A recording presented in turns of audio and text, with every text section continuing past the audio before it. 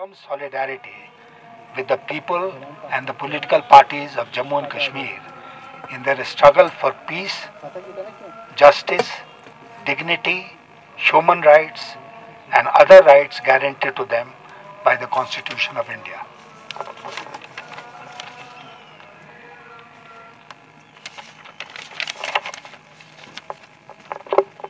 It is deeply regrettable that the Honorable Supreme Court of India has not even begun the hearing of the matter related to Article 370 and 35A, nearly 3 years after the central government revoked these articles.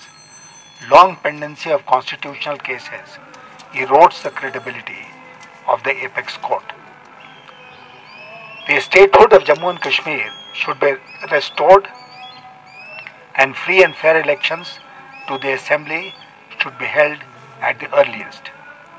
I am opposed to the forcible and manipulative demographic changes in Jammu and Kashmir.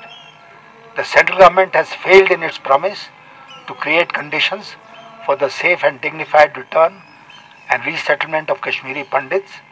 It must fulfill this promise not only for Kashmiri Pandits but for all those who were forced to migrate out of Kashmir due to the disturbed conditions here. The people of Jammu and Kashmir have suffered a lot due to terrorism and violence of various types. Their desire for peace must be fulfilled. I strongly condemn the malicious and false portrayal of the Kashmiri people as unpatriotic in a section of the mainstream national media. और मैं जोड़ूंगा अपनी तरफ से कि हमारे जितने यहाँ पर साथी बैठे हैं, फारूक साहब बैठे हैं, महबूबा जी बैठी हैं, इनसे बड़ा पेट्रियट इस देश में दूसरा कोई नहीं है.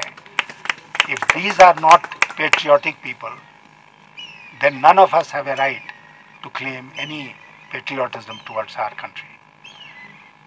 On 24th June 2020, 2 years ago, Prime Minister Narendra Modi had promised the leaders of political parties from J&K, Farooq साहब भी थे उस मीटिंग में, अभी थी, that he would take steps to remove Dil ki Duri and Delhi ki Duri.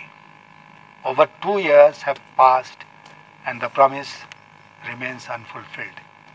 एक और जुमला जुड़ गया इस सरकार के तवारीख में.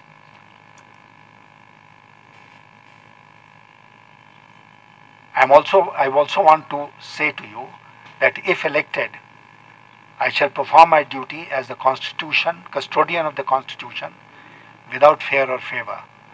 One of my priorities would be to urge the government to take all necessary steps to resolve the Kashmir issue permanently and restore peace, justice, democracy, normalcy and end the hostile development towards Jammu and Kashmir.